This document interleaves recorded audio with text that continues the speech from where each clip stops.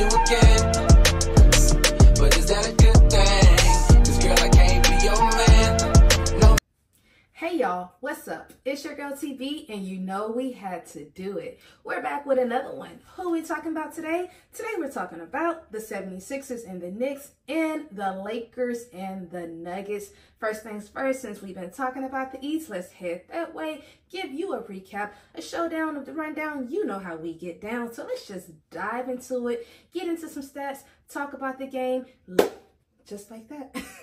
Just like that. First things first, 76ers, they came hot. They was ready to play, and they won the game. Now, the series is 2-1. They end up winning 125-114. So, big ups to Philly for doing y'all big one, playing an amazing job, being back at home.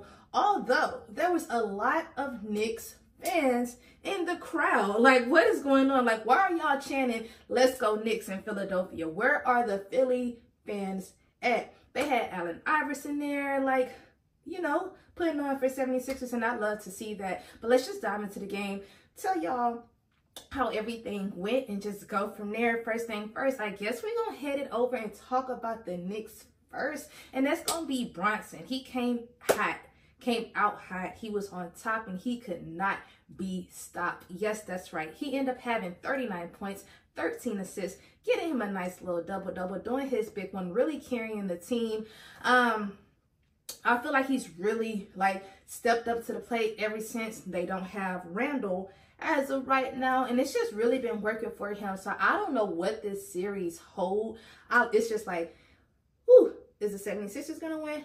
Or is the Knicks going to win? I really don't know. I know who I want to win, but I don't want to be biased and say that. But anyways, that's really what I had for Bronson. Like I said, he did an amazing job, played great minutes, played great offense, great defense, great ball movement, watched the court up and down, both ends of the court. And it's just like, that's what basketball is about, really seeing what's going on, not just within yourself. And then the next person we're going to talk about, that's going to be Josh Hart. He ended up having 20 points, 6 rebounds, and 6 assists last night. Obviously, it was not enough for the win, but what I love about Hart is he really have stepped up to the plate when it comes to, like, playing with the Knicks. Like, I feel he's the next person in that line after Bronson, because it's like, okay, we know Bronson, he gonna do his thing regardless. But then it's like, next in line you have Hart, because I feel like he was the last person. I mean, in the last game I talked about him as well. So it's like, that just shows you how he's playing, what he's capable of. And then it's like, when the opportunity is given, go ahead and take it, do your big one, show them who's boss, show them what you got on the court. And I love that for you. So it's like, big ups to you for doing your thing. Was not enough for the win, but that's okay. It wasn't even like, okay, so with this game, it wasn't like a blowout type of game. It was really a back and forth type of game. It was just crazy. The crowd was just crazy to me. Like, just chanting the Knicks in Philly was like, kind of threw me off. But anyways, we're going to head it over, and we're going to talk about the 76ers. And y'all already know who I'm about to talk about. I talk about these same two people every single time for the 76ers. And that's going to be Embiid, going off for a 50-piece last night. He had 8 rebounds. And the thing about Embiid, what I love is his drive, his charisma. He's doing all this with Bell palsy. He's doing all this with a knee brace on. So that just shows you his level of commitment, that he wants to win. Even after game 2 loss, he was like, we gonna win this series. And I feel like they are. Like, when you switch your mindset and you put it in your mind, like, this was about to happen, like, it really can happen. It's just all about you. Everything is all about perspective and the way that you want to move, like, in life. And I just feel like that's what Embiid's doing. And it's just like, he was hot. He had a big third quarter. He had 18 points in the third quarter. So that just shows you how he was rocking. And even with him having 18 points in the third quarter, the whole 76ers just had a big third quarter and all. Like, just in general. They end up having 43 points and not the fourth quarter, the third quarter. And it's like, dang, like, y'all came hot, y'all came ready to play, and y'all was like, we in Philly and it's time to win, so let's just do that. And that's what happened, and I love that for them. And then the thing about it is, like, Embiid shot, he had 21 free throws attempts. So it's like, that already show y'all, like, they was trying to hack him, do anything to stop this man, and he could not be stopped. That's just how he's playing. I'm super excited that he's back. And I love love that for him. It's just like, I just love like the aggression, just him being aggressive, his energy, just high energy, and just him like, I'm finna play regardless of what I have going on with my face, with my knee, with my body, like all of this physical stuff that's going on with me. And it's like, it's not taking me out. Like, I'm still coming out on top. And it's just like that mental, and to have that mindset is literally everything. And I love that for you, Embiid. And then the next person who I always talk about too is going to be Tyrese Maxey. He ended up finishing, he had 25 points, 7 assists, having a nice little cool game. Y'all know he has better games before. He done hit a 50 piece before, but I still feel like he played a great game last night. Y'all already know when I talk about Tyrese Maxey, I tell y'all I love his hustle, the way he plays, his ambition. He's not scared. He's going to draw the ball. He's going to play great defense. He's going to do what he needs to do to carry the 76ers and be like, okay, we got to win this game. We got to come out on top. And he did just that last night. And it's like, I love that. So combined for Embiid and Maxey, they had a total of 75 points with just them two. So that just shows you, like, I love that duo. Like, in so many words, I feel like they're, I don't want to call them the #1 duo in the NBA right now, but I really feel like they definitely like top 3 when it comes to like who got the best duo in the NBA. They up there, like they be doing their thing. I would say it's them. I would for sure say it's Luka and Kyrie. Oh, and I don't even see, like, they up there, and I don't even know who else I would put, like who else is part of this duo that just really be rocking. But for sure, they in the top. They up there. Both of those people, both of those duos. But y'all, that's really what I had. All I had for the 76ers game. So now we're just going to head it over and talk about the upset loss when it comes to the Lakers. Yes, Denver took it last night, 112 to 105. And the crazy part about it, I feel like the Lakers had the game. They had the game. They was not losing. They was not trailing by a lot. They even had the lead most of the game. And it was like, for y'all to let Denver come back in the second half and do y'all dirty the way that they did, y'all. Like, at one point in time, they was leading with over 10 points. And it's like, how did y'all let this happen? Like, there's no way in heck, no way in heck, like, they should have won.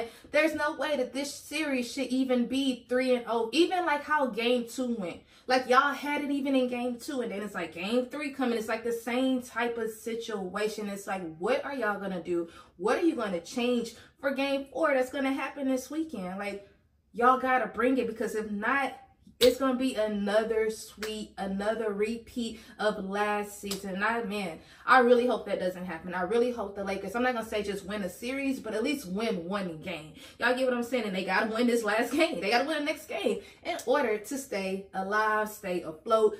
Like, what's going on? And the cold part about it, y'all, the cold part about it, Denver, they was hot. Like, regardless of them being down some of the game, it was like, why?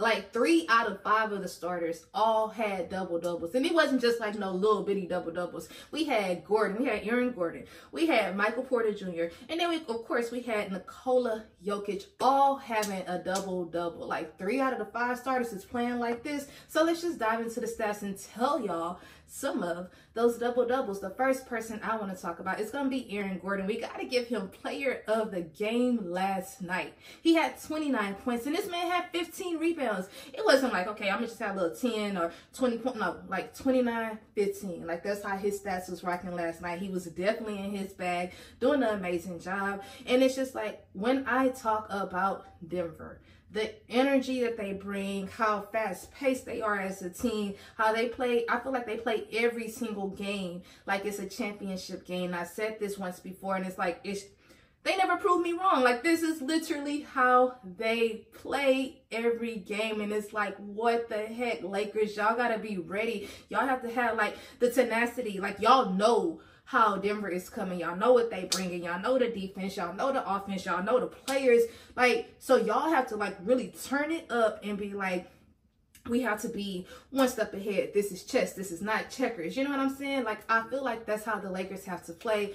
They started off super strong. But it's just like it did not end that way. And then the next person I'm gonna talk about, y'all already know who it's gonna be. The Joker, Nikola Jokic, doing his big one, having 24 points. He had 15 rebounds as well, and then he had 9 assists. He almost finished with a triple-double. Y'all know how he get down, but it's like this is not even like surprising when it comes to the Nuggets. And that was making me think, like, are they gonna have a back-to-back? Like, I don't know, back-to-back rings, back-to-back, like Drake say. I don't know. But y'all, that's what I had for Denver, because it was just like, dang, like, y'all did y'all big one. Gotta give y'all that. So now we just gonna head it over to LA, talk about AD. He's gonna be the first person on the Lakers. And I talk about these same two people because it's like these are literally the only people that's carrying the team. And that's gonna be AD. He had 33 points last night. Dang, he had 15 rebounds as well. Everybody had 15 rebounds.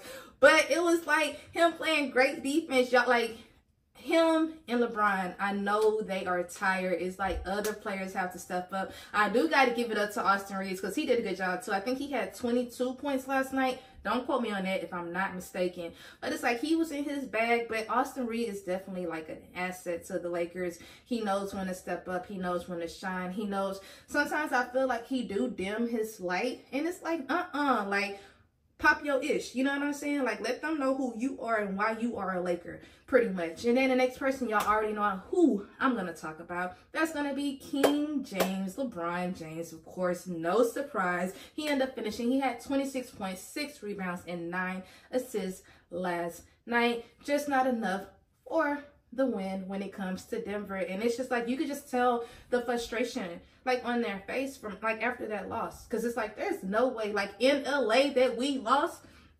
And then it was crazy because it's like even the crowd, like they left before the game was over. And it's just like, it's just upsetting. It's like, what y'all gonna do? How y'all coming next game? Are y'all winning next game? Are y'all staying back in LA because y'all already there? We don't know. We gonna see.